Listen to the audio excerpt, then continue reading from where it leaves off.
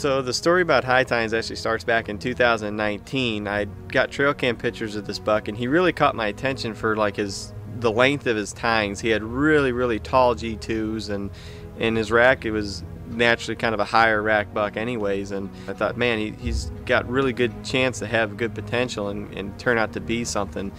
So the end of the season rolls around, and he shows up on camera again, and he broke off his one G2 on the one side, but I was happy to see that he had made it through. And because his tines were really tall beforehand and his rack was kind of higher, that's kind of where he got the name of high times from. That's where I came up with the name high times.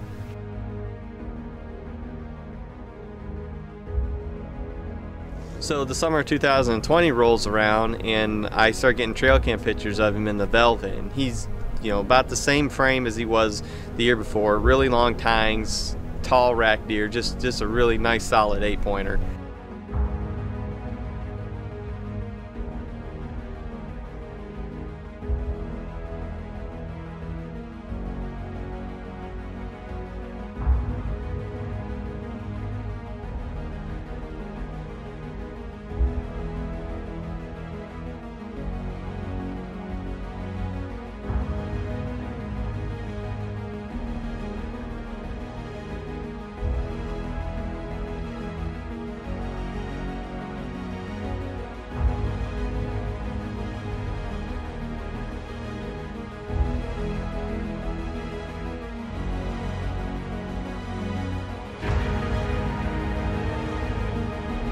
So now I'm sitting on pins and needles the rest of the season, hoping he's going to make it. I mean, because it's really tough on him around here to get through a gun season, especially a good mature buck. If they walk off the property line, I mean, the chances of them coming back are slim from the gun hunters and whatnot. But I just, you know, said a prayer, just was praying that he would make it and get another chance to see what he was going to be next year. And so I'm getting pictures of him steadily through the gun season, which was great. And then he kind of disappeared for a little while, and then a week before gun season closed, I got a trail cam picture of him, and he actually had shed one of his antlers. He was just one horn now, so I had pretty good hopes that even though he was still around and that he shed that antler, that he was definitely gonna make it through the next year.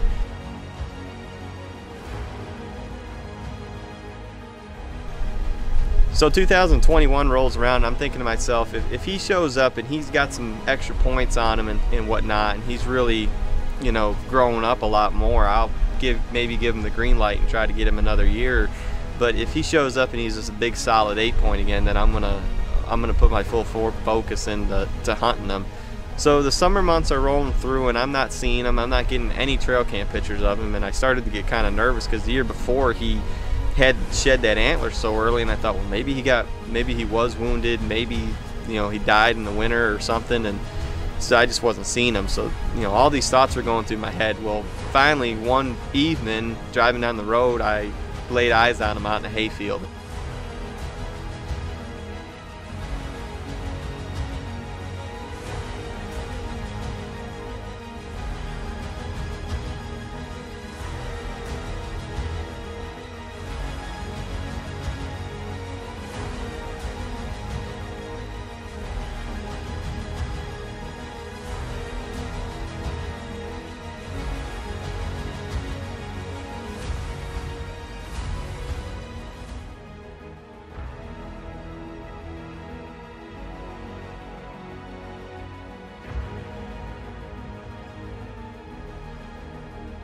So after he shed the velvet off, he finally showed up on one of my trail cameras at the end of September in Hardhorn, and he was in the same area that he was spending most of his time in last year. So I figured for sure that the beginning of bow season, I knew right where I was going to sit. I was going to go to the same spot that I videoed him in the year before, and that was his main area. That's where I got most of his trail cam pictures and videos from, and seen him most of the time was in that one particular spot. And getting the pictures of him in Hardhorn in that same area, I had a lot of confidence that it'd probably be opening day, maybe even I'd get a shot at this buck. All right, here we go. It is officially opening day of bow season here in our state of New York, and just getting ready to go out for the first sit of the year. We're going after a buck that I've had history with for 3 years now. We call him High Tines.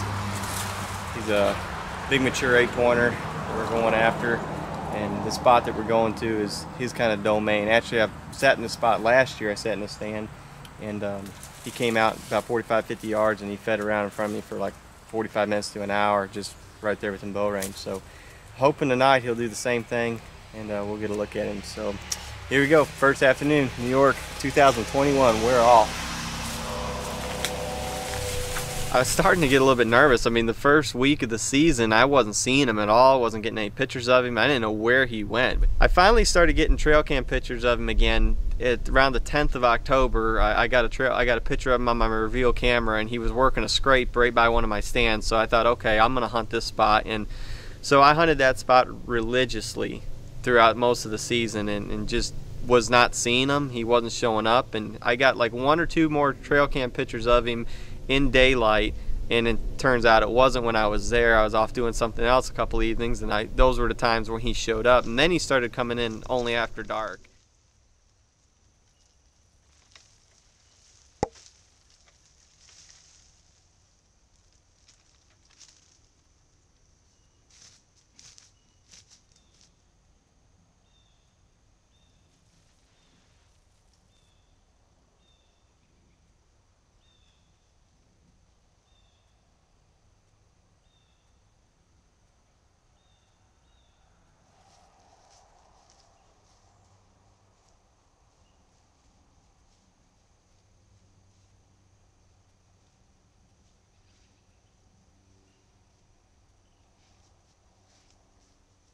I finally got an encounter with him one morning, the end of October, and it was actually off camera. I was getting down out of my stand late morning, and after I lowered all my camera gear down to the ground and after my bow hit the ground, then he came by and worked a scrape. And on the night of the 31st, I actually seen him from the road, and he was with a hot doe, and he was way over in a different area than I had been hunting him. So I was like, okay, there's really no point in going out the next morning. So I decided that I was going to sleep in the next morning. Well, the next morning rolls around, it's about 8:30 in the morning, and I get a picture on my phone from my revealed trail camera, and it's him, and he's way over at the other end of the farm where I originally thought he was going to be most of his time, in his old stomping grounds. And I got a picture of him cruising through there about 8:30 in the morning on the reveal camera. So I was like, oh, well, he's back over in there, that's good, and I'll try to hunt him in the evening. Well, a few hours later roll by, and then at 12:30 in the afternoon, I get another picture of him from the same camera, of him cruising by there again. So I thought, okay, he's on his feet, he's really moving, so I need to get to the stand as quick as I can and sit the rest of the afternoon.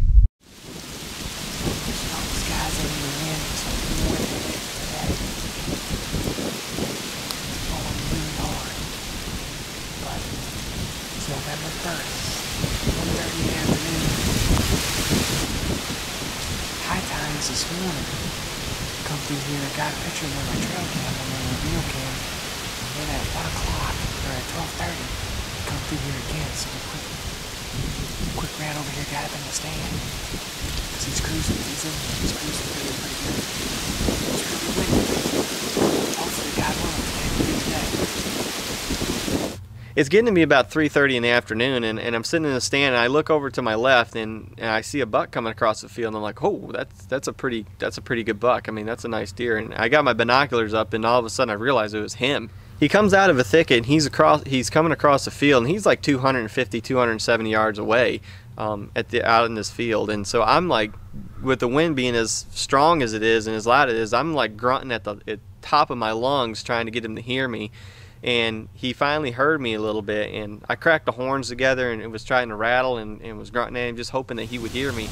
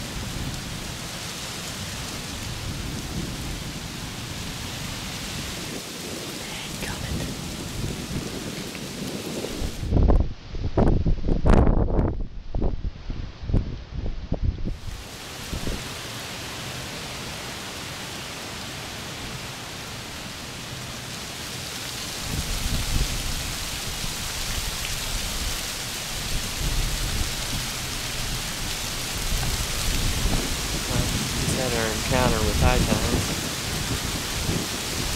Came out at about 250 yards. Tried to call him up in here. He heard me one time. He started to come and then he stopped and he turned and just kind of, then he popped out again.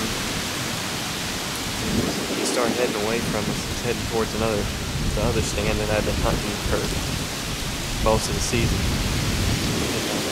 I tried rattling at him again. I don't know. He might come back over this way. I know he heard me, but he might circle back up here. I hope. Dang, close.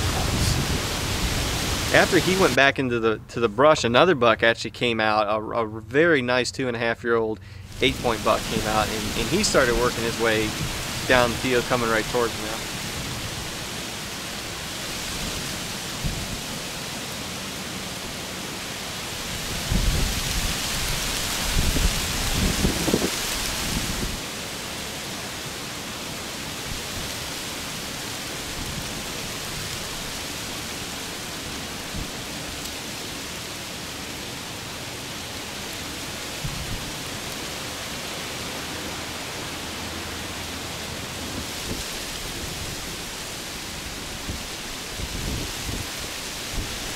The 2-year-old ended up showing up behind me in a food plot that was right behind me, probably about 100 yards, and I see him working a scrape and making a rub, and then he started walking. He walked off into the thicket, coming around behind my stand, and I was like, high times has got to be coming up behind him. So I just stayed watching that spot, and I didn't get him on film, but all of a sudden here he comes through the food plot, and he's working the same tracks as that 2-year-old did, and he followed him right into the brush. So I'm like, okay, they're behind my stand now. They've got to either come around, they're either going to come around the west side of me and cross the field again to go into the big timber, or they're going to go to the cornfield that was over to the west.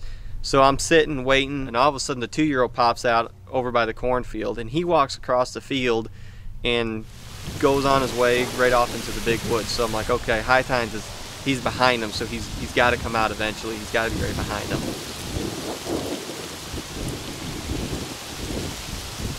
So I sit there and I'm looking, I'm frantically looking in the brush, and I'm not seeing him anywhere, but I'm knowing he's got to be right there. So I decide, I'm just going to get my bow. So I turn around, grab my bow, start to get things ready, and I look up, and all of a sudden there he is 60 yards away. He pops out in the field 60 yards from me and starts cutting across the field.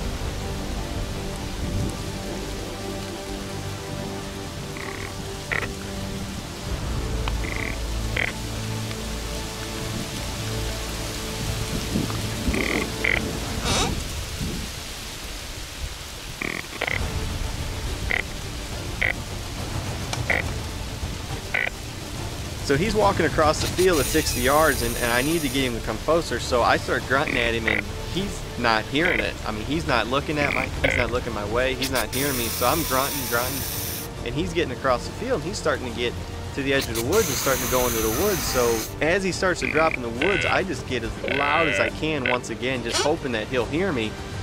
And finally, just before he got into the woods, I grunted really, really loud, and he snapped his head back and he looked right at me, and then I threw a snort wheeze at him, and that was all it took. As soon as he heard that snort wheeze, he spun on a dime and came right to the tree.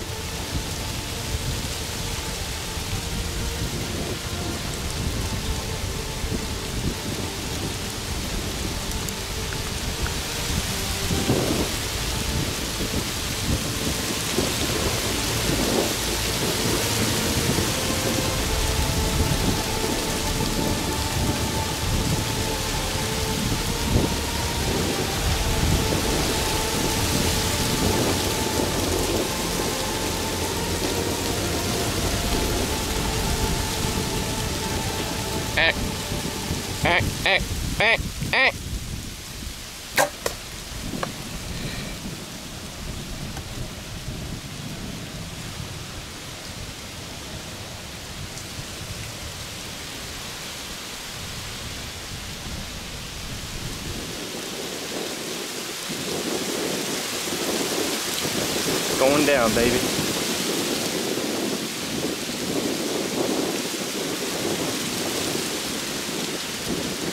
He's down, boys.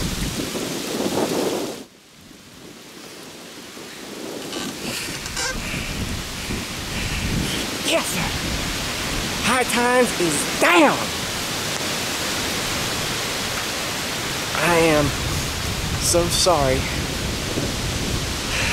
I did not get the shot on video. I got it with my tactacam though, but I did not get it with the good camera. He's 20 yards. He's coming right here at 20 yards, and I was at full draw, and I was trying to move the camera, but the handle was just too. I couldn't get the handle in my hand, and I couldn't move it. Thank you, Lord Jesus. Been hunting for 20 plus days to get that shot. I had to hold the handle, and I was trying to like hold the handle and move the cameras as at full draw and as he's coming in, and then he started to get really close, and oh man, I wish I had. I'm sorry guys, I couldn't get it in there, but it don't matter. He's laying dead right there next to the field. We can pick him right up with the truck. And it is 4:30 in the afternoon. We've been seeing him since noon. Pretty cool. Man, the rut's awesome.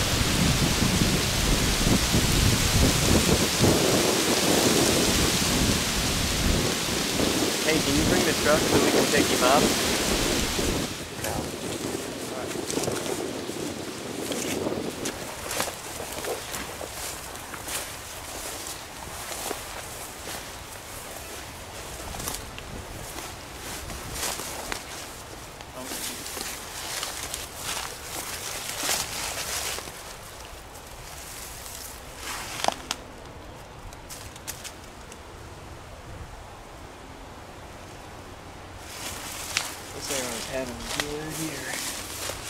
How many with it so far? Just the mule deer and him. I shot my mule deer with this arrow. 67 yards now. Got he's laying right there. What a brute!